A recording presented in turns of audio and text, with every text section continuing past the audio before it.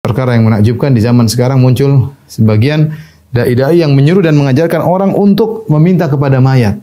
Padahal mayat itu justru kita doakan dia, bukan kita malah minta-minta kepada dia, ya. Bukan kita malah minta kepada dia. Lihatlah Nabi SAW ketika bercerita tentang para sahabat yang mati syahid dalam perang Mu'tah. Rasulullah SAW mengatakan, "Qutila Zaid syahidan, istaghfir li akhikum." Sungguhnya Zaid bin Harithah meninggal mati syahid. Mohon ampunlah buat dia. Ini mati syahid padahal. Yang kata Allah mati syahid itu belum mati, tapi di sisi Allah Subhanahu wa taala hidup di alam barzakh.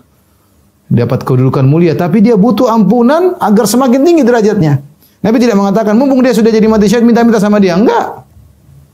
Kemudian meninggal mati syahid lagi Ja'far bin Abi Thalib, kata Nabi sallallahu alaihi wasallam, "Qutila Ja'faru syahidan."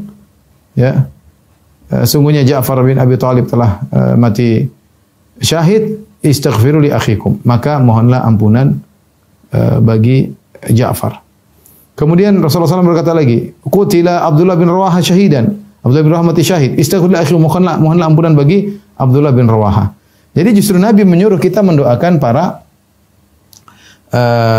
syuhada, ya. Dan itu dipraktikkan oleh Nabi SAW. Nabi datang ke kuburan syuhada, Nabi doakan mereka. Tidak sekalipun Nabi ngajarin para sahabat yang masih hidup untuk minta kepada para syuhada yang sudah meninggal dunia. Enggak ada sama sekali. Enggak ada sama sekali. Yang justru orang sudah meninggal butuh diangkat derajatnya dan dia sudah tidak bisa beramal soleh lagi. Idza mata ibnu Adam inqata amaluhu. Jika telah meninggal anak Adam terputus amal, mencakup semuanya. Semua termasuk mati orang yang mati syahid, terputus amalannya. Kecuali illa min thalath, kecuali 3 perkara. Dari amal soleh, sedekah jariyah, sedekah jariyah, ilmu yang tafawil bermanfaat, kemudian waladun soleh doa, anak soleh yang mendoakannya. Jadi mereka membutuhkan doa dari orang-orang yang hidup. Sekarang dibalik perkaranya dengan berbagai macam syubhat, mereka mengatakan kalau mau istighatsah kepada mayat, dan itu mereka sampaikan, ya.